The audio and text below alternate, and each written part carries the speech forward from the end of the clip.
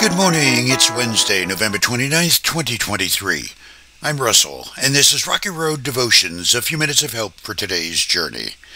Our devotion today is entitled Song of the Wailing Wall, and our scripture is Psalm, the 80th chapter. Revive us so we can call on your name once more. Turn us again to yourself, O Lord God of heaven's armies. Make your face shine down upon us. Only then will we be saved.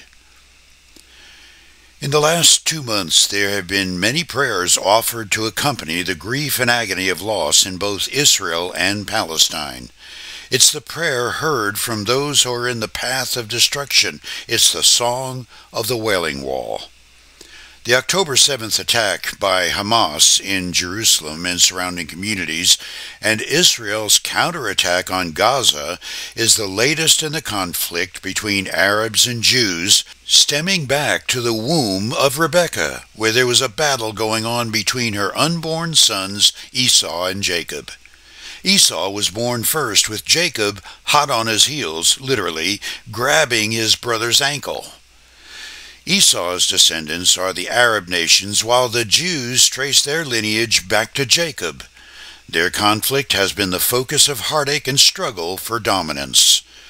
The modern-day location of this quarrel's violence is the Gaza-Israel barrier, the land commonly called the Gaza Strip, which separates the western bank of the Mediterranean Sea from southernmost Israel. The rights to this land has been in dispute for many years, but is originally documented as part of God's promise to Abraham in Genesis chapter 15, verses 18 through 31. As it is with any war, it's hard to be precise about who's right and who's wrong. Generally, the motives that trigger wars are muddy, messy, and inevitably dark. In the end, it's difficult to conclusively justify any war. God alone knows. 13th century venerated priest Thomas Aquinas said this: "For a war to be just, 3 things are necessary: public authority, or the people approving, just cause, and right motive." These are difficult issues. I'm not against doing the hard thinking about such things. It's in my nature to do so. A bigger problem is not being consumed by that process, or our own prejudice. I therefore usually default to what I believe is God's call for grim times: prayer. We pray for Jerusalem and for Esau's descendants. Now, many people say you must take a side. Well, I do. I choose the side of all humanity in the same way God says he does. Love everyone and despise the real enemy, the destroyer, the purveyor of death, the lover of all that sin embraces. This stand does not come easily or without real consequences, and I attempt to keep from judging other people's stand, sometimes with success.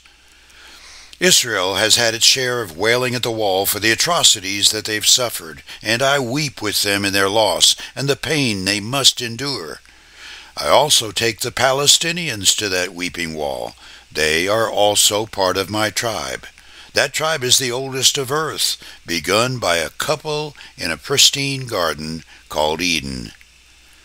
In following the events from afar, mostly media reports, I find I must work very hard to keep in mind the only quote-unquote winners in any war are those who can go forward without malice, deeply humble and committed to putting an end to such madness.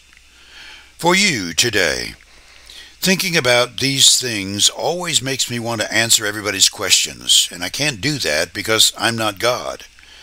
The second best thing I want to do is go home, pull the covers over my head, and not think about it. That also fails, merely closing the darkness on me as I hide from the truth. All I can offer is to tell us we must raise our hearts and voices in prayer, and in doing so, we will find answers when God desires to reveal them. You chew on that as you hit the rocky road. Have a blessed day.